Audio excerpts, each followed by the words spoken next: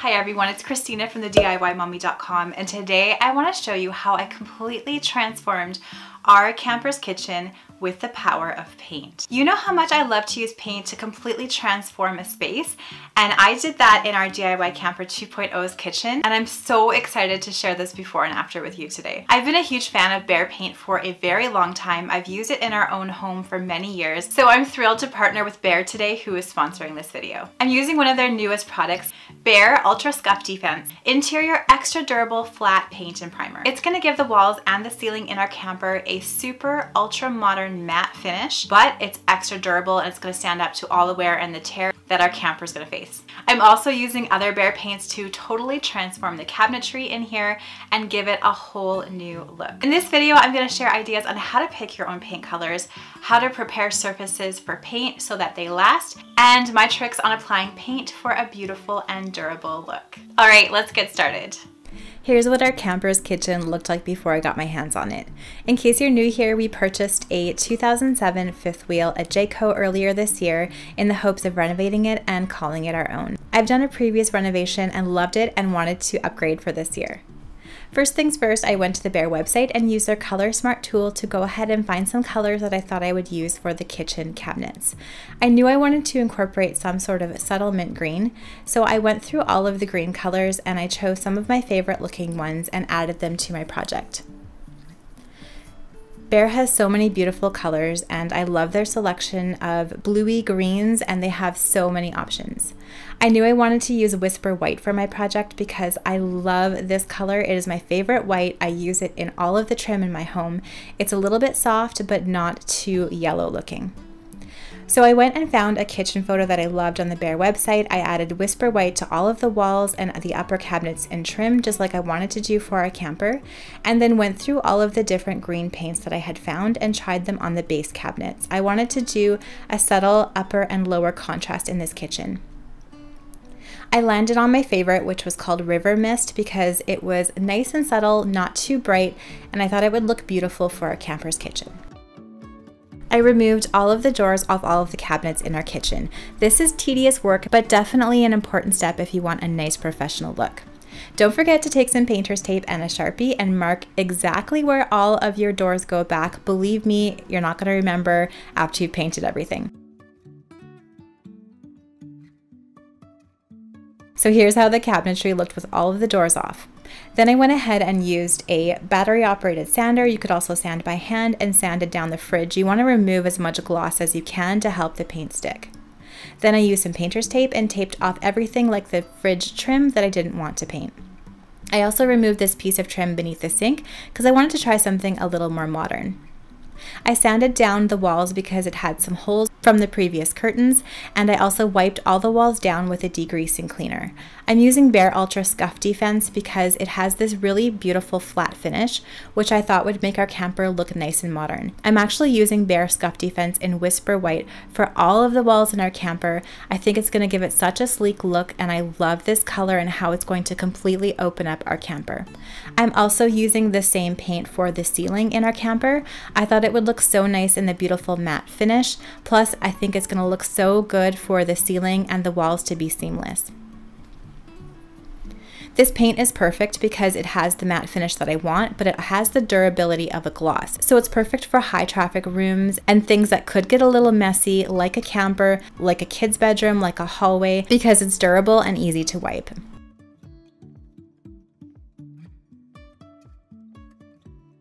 So I took a paintbrush and I did all of the cutting in, and then I took a regular roller and rolled the paint right on the walls and on the ceiling as well. Already I am loving how this looks. Even just painting the walls in the Whisper White is adding so much light and bright to the camper. I did have to do 3 coats of this white on the wall because the brown to the white was such a difference, but it's definitely worth it. So I'm doing all the walls in the kitchen area and the rest of our camper in the BEHR Scuff Defense Whisper White.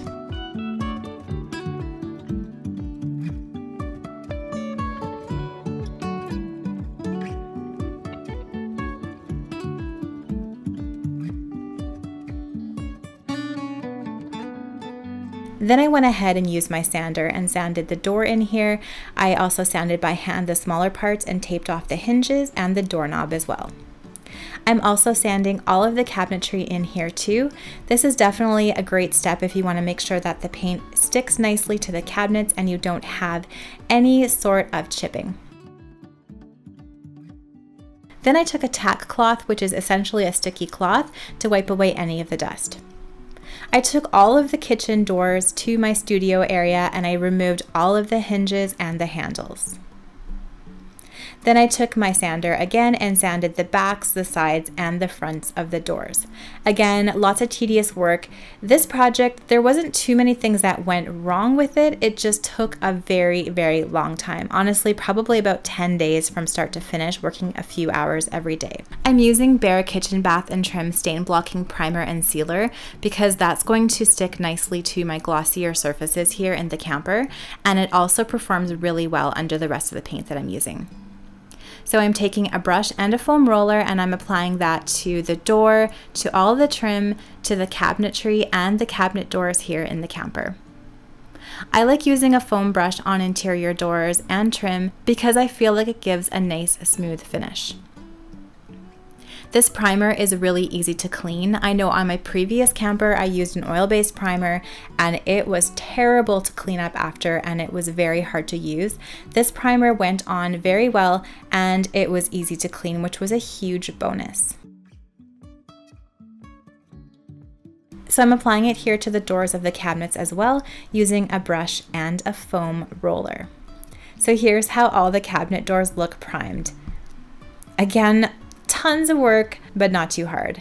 I made sure to leave all of the painter's tape with the labels of the doors near all the doors on my drop cloth so I wouldn't forget where everything went. After the backs of the doors were dried, I went ahead and primed the sides of all the doors as well as the fronts. And I'm using a brush. This is a 2-inch angled tapered brush, and brushing the paint into the recessed parts of the doors, and then again I'm using that foam roller and rolling everything else on for that smooth finish that I want.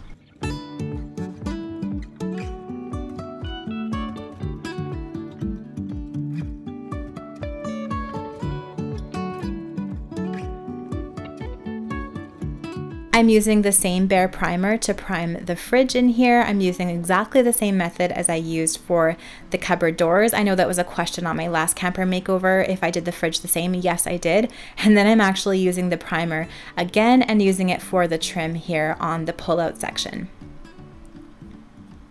I'm priming all of the cabinet bases in here. I'm using the roller and the brush in combination. And here's how the kitchen looked primed. Already so much difference with the white primer instead of all of that wood.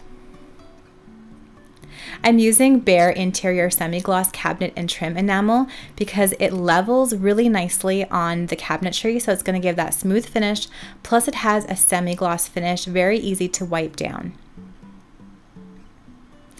I'm using the same method, so once all of my primer was dry, I'm using a brush and a foam roller to paint the backs of all my cabinet doors. Once those are dry, I'm painting the sides and the fronts of the cabinet. So using my brush again, painting in all the recessed parts of the cabinet doors, and then using the foam roller and painting the rest.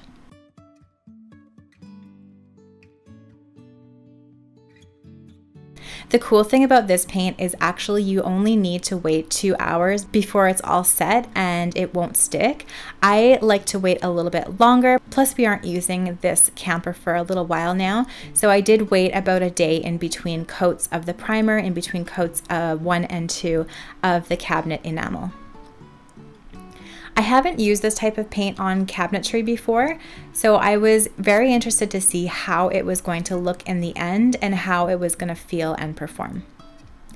I painted all of the upper cabinets and doors in Whisper White, and then I painted all of the lower cabinets as well as the fridge in the BEHR River Mist. I was a little concerned when I started rolling on the River Mist. It was slightly more subtle than I thought, but it did dry slightly darker, and in the end, I was pretty happy with how it looked. The contrast is pretty subtle, but you let me know down in the comments below what you think of it. I didn't want to have any sort of mint green color that was overly neon looking or juvenile, so I think in the end this one was perfect.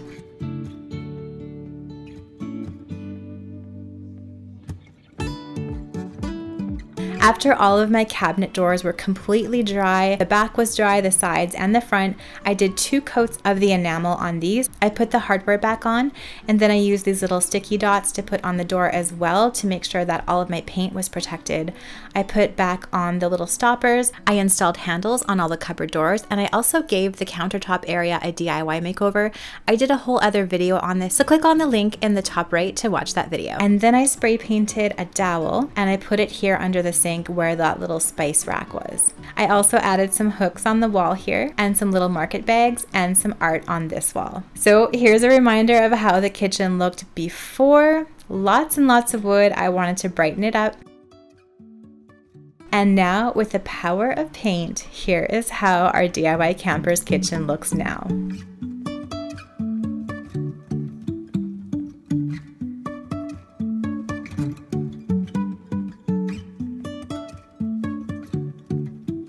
What a difference, right? Every time, guys, every time. I cannot believe what a coat of paint does to a room. In this case, it completely opens up our camper's kitchen. It went from a very enclosed feeling space to bright and open. Love the finish that I got on this cabinetry with BEHR paint. Love the finish that I got on the walls with BEHR scuff defense. The cabinets feel so nice and smooth. They're so bright. I decided not to paint the interior for now, but I might do that later. And I just reused old handles that I had and spray painted those as well. So here's that matte finish. And it's very interesting. I didn't plan this, but I think it is so cool how even though the wall and the trim is the same color, because one is matte and one is semi-gloss, there's still a little bit of contrast there, which I think is so cool. It gives it that white tone-on-tone look. Next, I'm gonna add some flooring in here and some trim to the base of these cabinets, and I can't wait to see everything come together.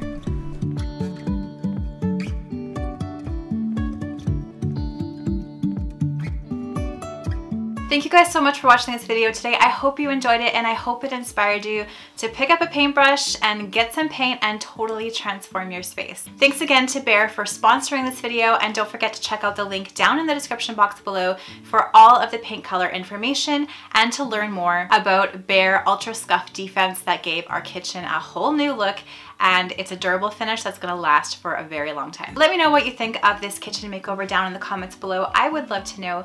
And if you like this video, please give it a thumbs up and subscribe to my channel for more DIY and decor ideas on a budget. And I'm gonna leave some more videos that I hope you guys will love right up here.